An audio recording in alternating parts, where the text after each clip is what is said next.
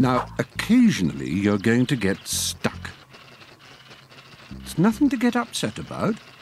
Don't go hurling your controller at the cat, because it might throw something back and it'll only escalate and then... Oh.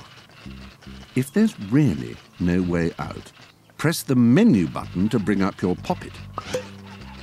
Using the left stick, select the Try Again icon.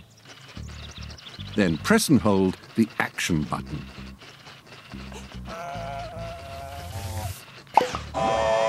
We'd like to say no little sack person is harmed during the playing of Little Big Planet. We'd like to say that. Anyway, another cute little sack person will appear at the last activated checkpoint.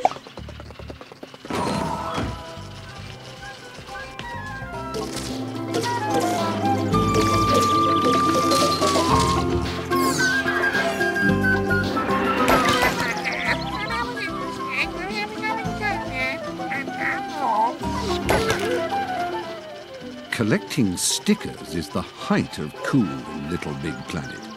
Press the menu button to bring up Poppet and go to your Stickers and Decorations page.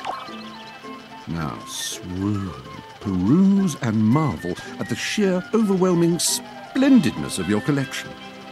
Then find the one you want with the left stick and choose it with the Action button.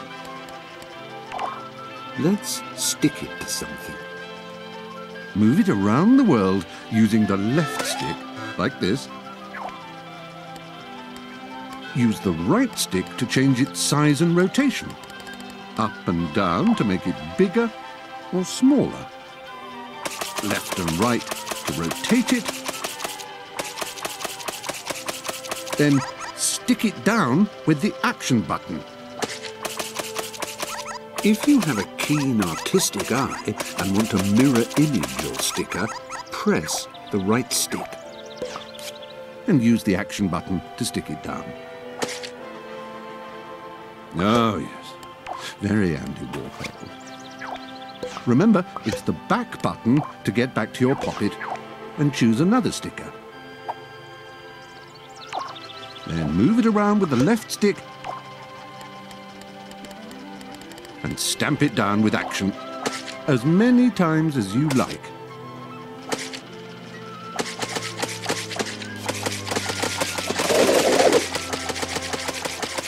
When you're finished, press back to go back to your poppet, then back again to get to the main menu, and back once more to close it.